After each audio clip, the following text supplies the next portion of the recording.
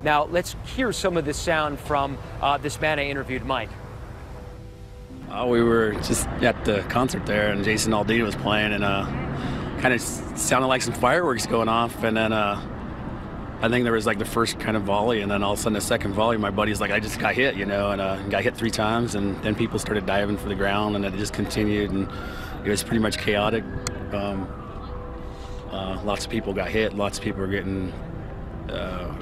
It took a while to get him out. We had to get him over the fence and hiding under the stage for a while, you know, to be safe. And finally we had to move him because he had 3 chest wounds. And got him out here. We got 4 people in the back of a truck, but then we got turned around because there was an active shooter.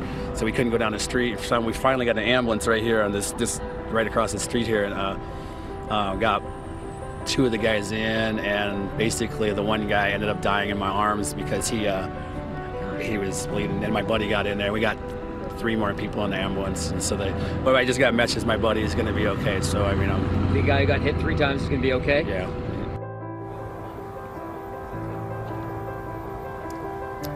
Perhaps a small silver lining tonight, and right now in the background you may be able to hear ambulances and fire engines moving towards the scene. This is still very much an active scene right now.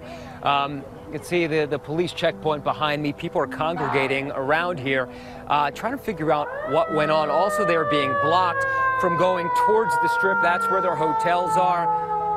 There's another fire and rescue ambulance going towards the scene.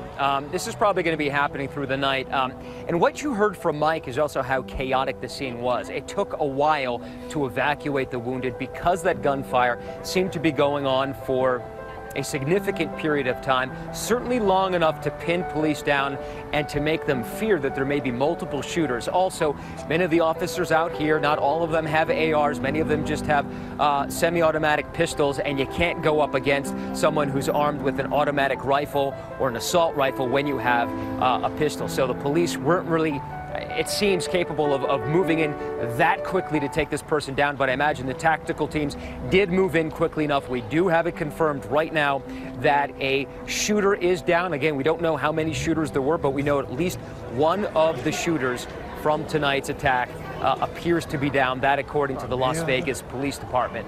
So hopefully this event is over right now, but clearly the cleanup and the investigation is going to last for many hours, possibly days.